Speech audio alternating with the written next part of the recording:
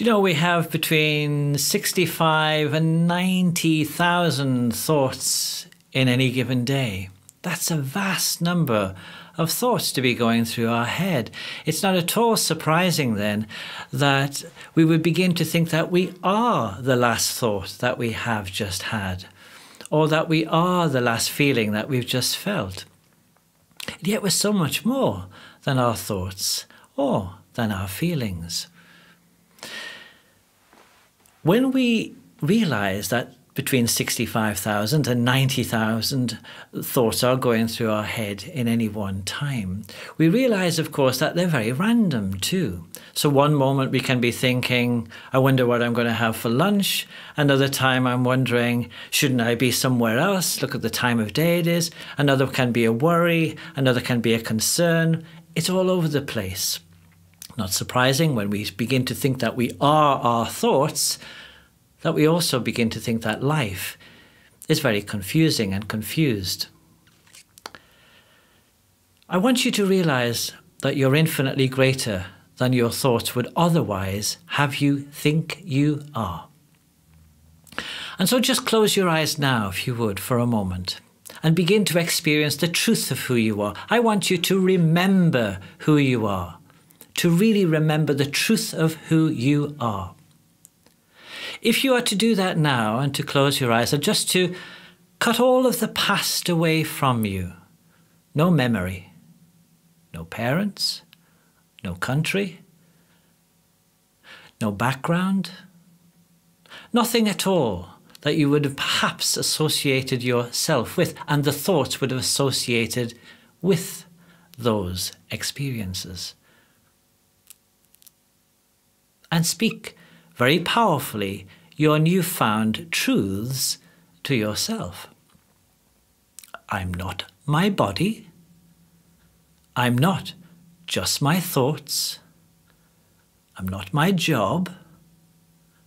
I'm not the role I play in my family. I'm not my addictions. I'm not my recovery. I'm not the judgment I make about myself, nor am I the judgment that other people have made about me. I'm not the fantasy I've created in my head about myself. And yet, as you just cut all of those things away, and you might want to continue adding to the list of all the things that your thoughts would otherwise have you associating yourself with, yet it's only a thought, here one moment and gone the next. You have thoughts, you're not your thoughts. You'll begin to realize that as you cut the past away from yourself, you still are. You're here. All that you've done is actually made the associated thoughts disappear. And yet you haven't gone anywhere. Your heart is still beating. Your eyelids are still flickering. Your pulse is pulsating. You're being breathed by life itself. Isn't that a freeing discovery? That's your first glimpse of the truth of who you really are.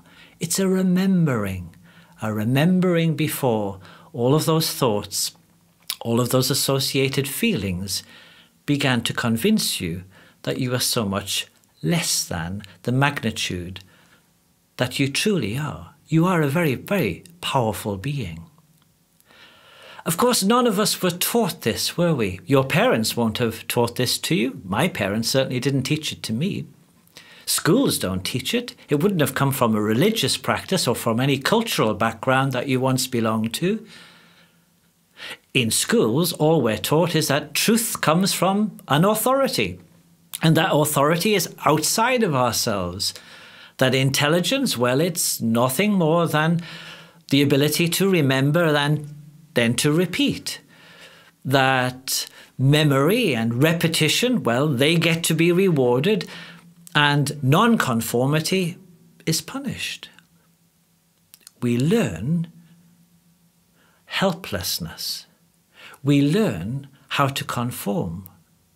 We're learning all the time how to conform both socially and intellectually.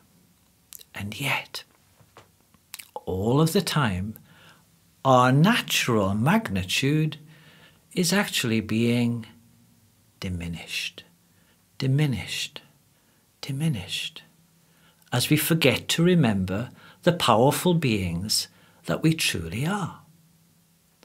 And so we begin to reside at a very low energy frequency, a very low vibration. It's where fear resides.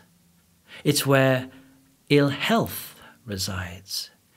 It's where depression, repression, suppression, addiction, limitation all reside.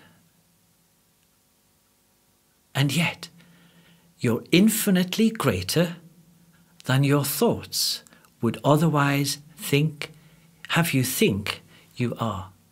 And you're infinitely greater than your beliefs would otherwise have you believe that you are. Just because you've got used to having your thoughts about something, you don't necessarily have to continue believing them. Just because you've got used to believing something about yourself, you don't have to continue thinking those things about yourself. Here are 4 things that I want you to remember. Speak them to yourself. I am not, and never can I be, separated from the source of life that's just sourcing me, lifing me. The second thing to remember, I am all that I say that I am. I am, and whatever it is that you say after that is in fact the declaration, the statement, the expression, the experience that you will begin to experience thereafter. So if you say, I am helpless, I am hopeless, then so you are. If you say, I am an addict, then so you are. If you realize the truth of your being, I am magnitude, then so you are.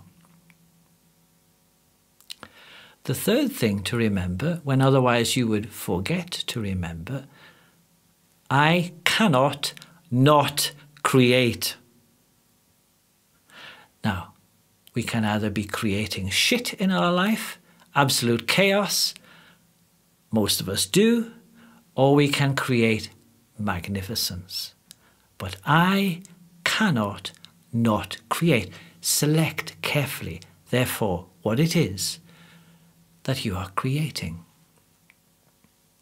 And the fourth thing to remember is the meaning of life is the meaning that I give to it. Life is meaningless. It's entirely up to you how to give it the meaning you want to be, the true expression that is your life. Don't wait for another soul to give you permission, because you will be waiting for a very long time. Only you can give yourself back to the truth of who you really are.